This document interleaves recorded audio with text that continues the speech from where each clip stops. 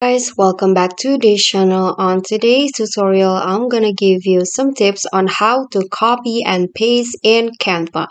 So here, copy and paste can be used for copy text or so elements or photos. And to do that, you can just click on the elements or text that you want to copy. For example, I want to copy this CapCut's logo. So I'm going to just right click on the logo and click on copy. Or you can also use the shortcut and then here go to where you want to paste it and right click again and click on paste below.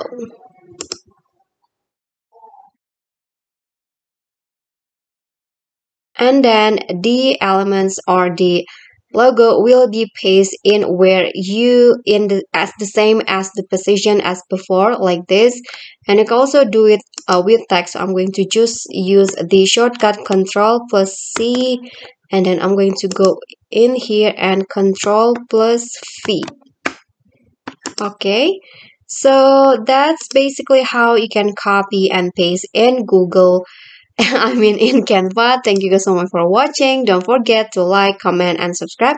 And also click on the thanks below. I will really appreciate that. Thank you guys so much for watching. Bye.